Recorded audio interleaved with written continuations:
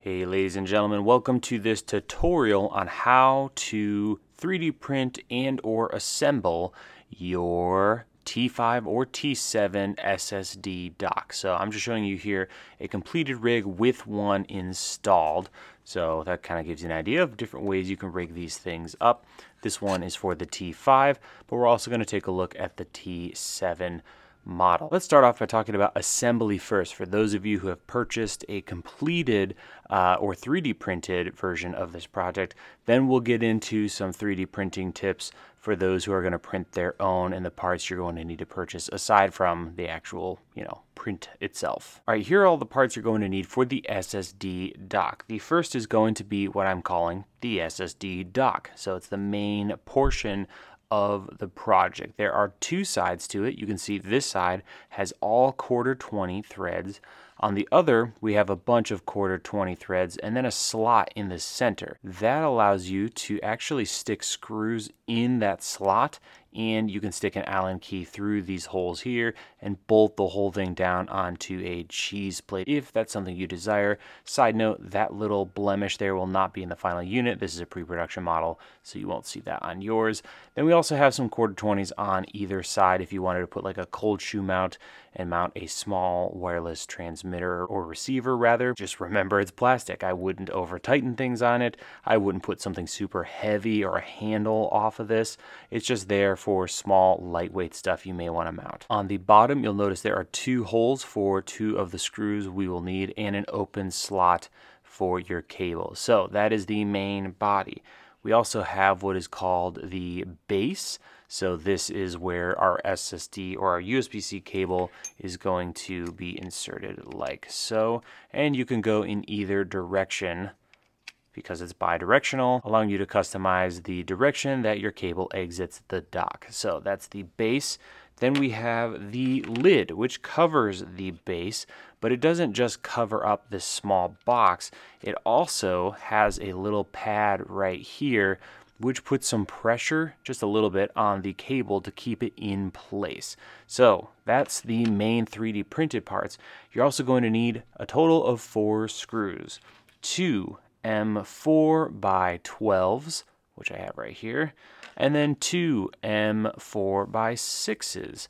So those are the 4 screws you're going to need. And the last thing you're going to need is obviously a USB-C cable. Now, you might be able to use a different cable than the one I'm going to link to below, but this project has been designed around this particular cable. Again, there's a really good chance other cables will work, but I do want to let you know that this really is designed for this particular cable. So there's a little bit of wiggle room in there, and that is going to be secured with our lid. So let's go ahead and start assembly on this thing. We're going to remove our cable and we're going to go ahead and attach the SSD dock to the base. So we are going to take both of our M4 by 6 little screws here and we're going to be inserting them in these holes from the top. So they're actually going to go down into the center of the dock, and you'll see those 2 holes down there. They are countersunk a little bit, so it's a little bit tricky. You're going to need a screwdriver or Allen key that is long enough.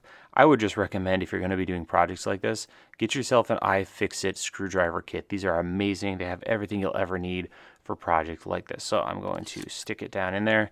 You can see it sticking out through the end. I'm going to grab the base, and at this point you're going to want to figure out which direction you're going to want it. Do you want the lid facing this side or this side with the slot? That's completely up to you.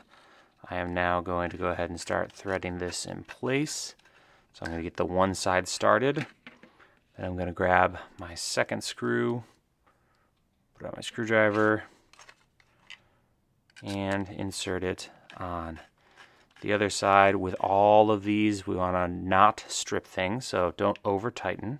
It came off the screwdriver, that's no sweat. Put it back on and try to find, with this very bright video light above my head, where the other screw is, and tighten down the second side. All right, so now we have our main body or the dock attached to the base. Next, we're going to add our cable. So take your cable, slide it in, make sure it's again going the direction you want. You can of course change it later and go to the other side. So for this example, I'll just go out the left. We're going to take our lid cover, stick it in place. It can only go one way, so you can't mess it up. And once that's held in place, it's going to lock things down. So we don't want to screw it down yet. At this point, we're going to actually stick in our SSD. So there's a couple things to keep in mind here. If you're using the Samsung T7, so the newer drive, which looks like this, it does not matter which direction you put it in. You can put it in like this. You can put it in like this, it doesn't matter. And that's because the jack is centered on the SSD. If, however, you're using the older T5, this one is not centered. So you're definitely going to pay attention to the direction it gets plugged in.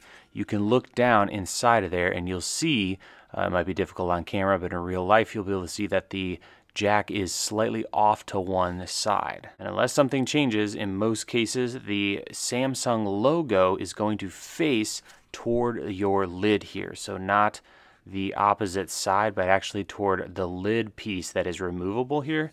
That's where you're going to face your Samsung logo. Actually, I have that in backward. There we go. It's going to go like that. So before we put these screws in, we need to stick in our drive. This is going to be the case for both the T5 and the T7. And you heard there, we got a nice click. That's what you want to hear, something like this, just like that. That means the drive is seated into the cable. Now we can firmly press down on the lid and add our two M4x12 flat countersunk screws. So that's another thing to keep in mind. These are not button head screws. They are designed to be flush mount with the project. So I'm going to go ahead and thread those in. There's one. We're not going to go too tight until we get both of them in for equal pressure. There we go. I'm going to snug that up. Now again, not too much. We don't want to crack things here or strip things. And just like that, we now have our SSD dock.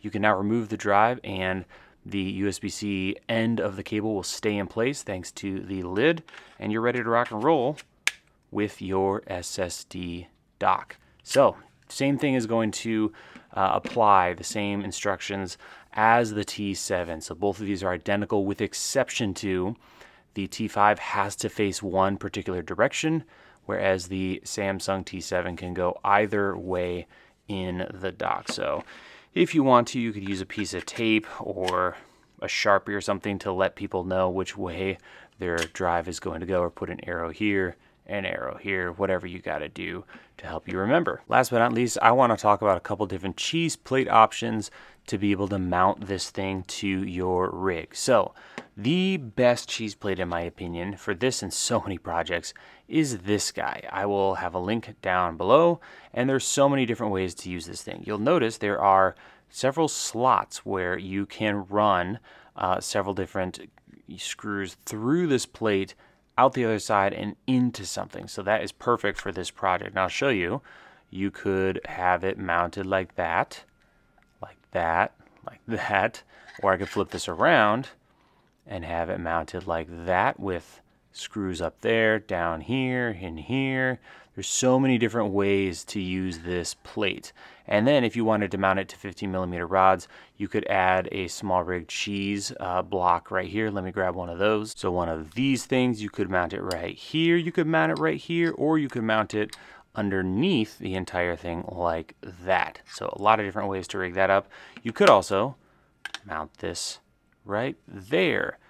So a lot of different ways to rig this up. So that's going through one of these plates into the dock. So maybe this side would be most appropriate because you have all those 1/4-20 mounting points. Look at that. There's 9 I'm looking at right now. More than that we're looking at right there. You got the T at the top and then the left and the right.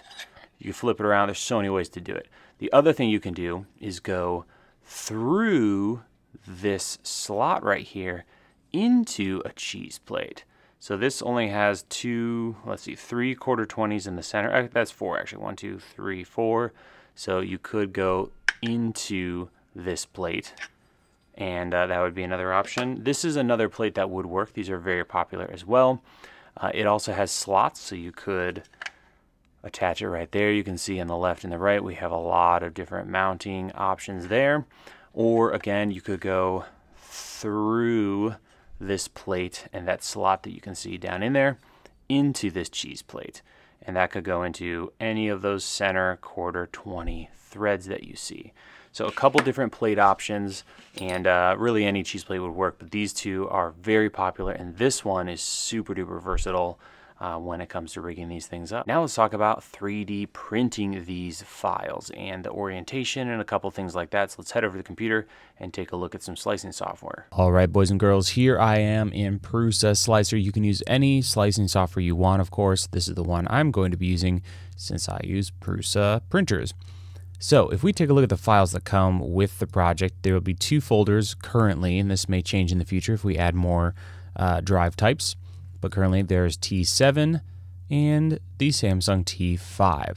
So for this example, we're going to use the T7 stuff, and we're going to talk about going ahead and setting up our slicing for these different files. So first let's do the T7 docs. This is the big file here.